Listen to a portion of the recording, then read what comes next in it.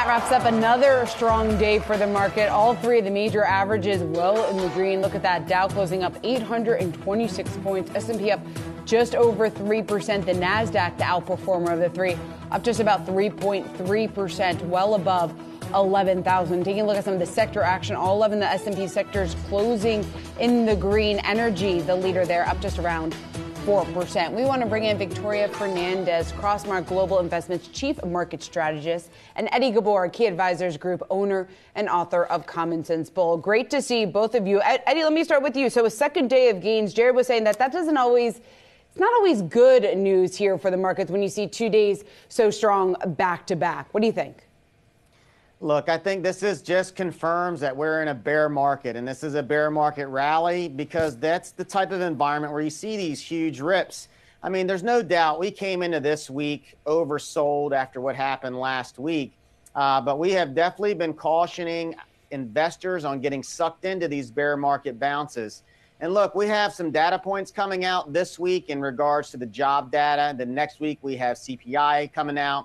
If those numbers are hawkish, then more than likely, in our opinion, you're going to see these gains go down, go away, and hit new lows. So right now is not the time to try to be a hero and pick the exact bottom, because I think there's going to be more downside than upside here as we go through these next few months of this recession and watching a Fed continuing to tighten into this slowdown. Victoria, is this fool's gold? Well, that's one way to put it, I think. I mean, I agree that we're probably just in a bear market rally right here. When you look at some of the technicals and some of the internals of the market, they're not giving you this clear signal. I mean, we had about 20% of the S&P over the last couple days that have hit that +2 standard deviation move. Typically, when you're hitting a bottom and you're going up from there, you're more 50, 60, 70% of the S&P doing that. You look at your bull-bear ratios and some of these more sentiment things, and they're telling you things are good. But again, as mentioned, you're coming from a very oversold position. So you don't want to chase the market, but I don't think that means you sit on the sidelines either. I think you have opportunities because you're going to get pullbacks. You're not going to have days like this every day. You should get a little bit of a pullback coming up. You can take some opportunity to pick some quality names because there's going to be continued volatility, and those are the names that will perform best. And Eddie, as we look at some of the data that comes out, we know that the Fed is data dependent, and a lot of analysts we've spoken to saying, look, because of the lag, perhaps the Fed is over tightening. What are some of the questions that your clients have right now about how they should be proceeding when you are in this sort of cycle? So look, this is an environment I would argue that no investor alive has ever seen before. We've never seen a dynamic where we're coming off of such a massive bubble, where we have the dollar at 20-year highs, we have inflation at 40-year highs, we have a war going on, and we have a Fed that's tightening, and an entire globe that looks like it's heading into a recession. So because of this, we've stayed very cautious, and we have a very large cash position. Again, we continue to stress the fact that we're in uncharted territory. And we're not going to risk a lot of our clients' hard-earned capital in an environment like this where a lot could unfortunately go wrong. And look, the Fed continues to say they're going to wait until the data shows that we're close to their inflation target. Everyone tries to put a spin on it as to whether they're going to get dovish. The numbers that are going to come out on inflation this coming week, whether it's rear view data or not, is not close to where they want to be. So they're not going to spin dovishly after they've just pounded the table on being hawks, because then they lose all credibility. And lastly, I'll lead you with this. If they were to announce a dovish spin, asset prices would go through the roof. And that's exactly what they're trying to avoid. So they are in a very tough spot right here. Victoria, earnings season could really test some of the optimism that we've seen, at least in the market over the last 2 days. When it comes to earnings expectations, yes, we have seen some of those estimates revised lower. Have they been revised low enough, do you think?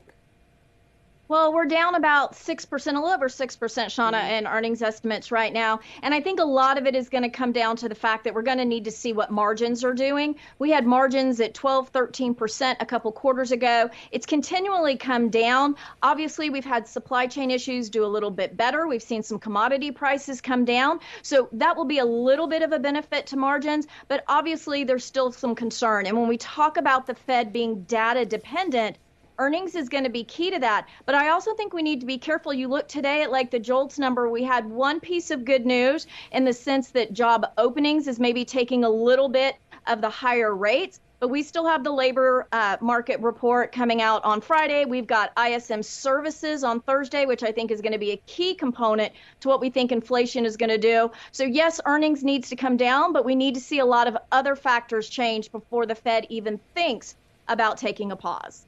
Openings plunging by more than 1 million, certainly significant. Eddie, your thoughts on Victoria's take there on earnings expectations. And you also say generational wealth opportunities are ahead of us.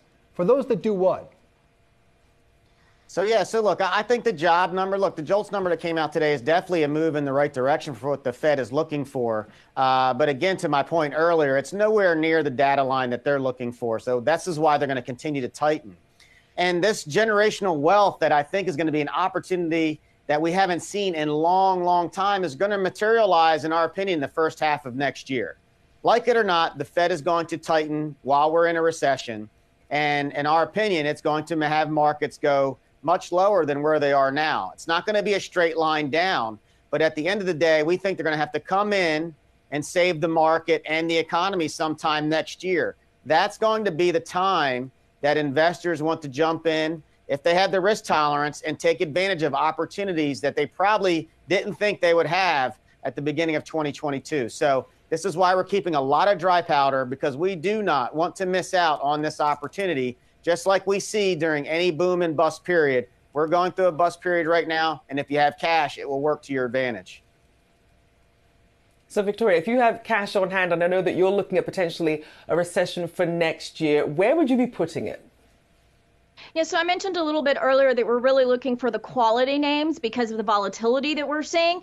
But we think because of the very low sell-off position that we've been in coming into this week, we think you can add a little bit of beta, a little bit of cyclicality to your portfolio. That doesn't mean you don't want to not be defensive. You do. You want to be defensive. So we're looking at healthcare names like HMOs. Elevance Health is a name that we like. But we think you can also at the same time add a little bit of the cyclicality like a UPS or an American Express. You just have to be very choosy and focus on quality balance sheet, quality earnings, quality management names so that, yes, you can have a little bit of cash in your portfolio, keep that defensive posture, but start to add a little bit for the bear market rally that we anticipate here.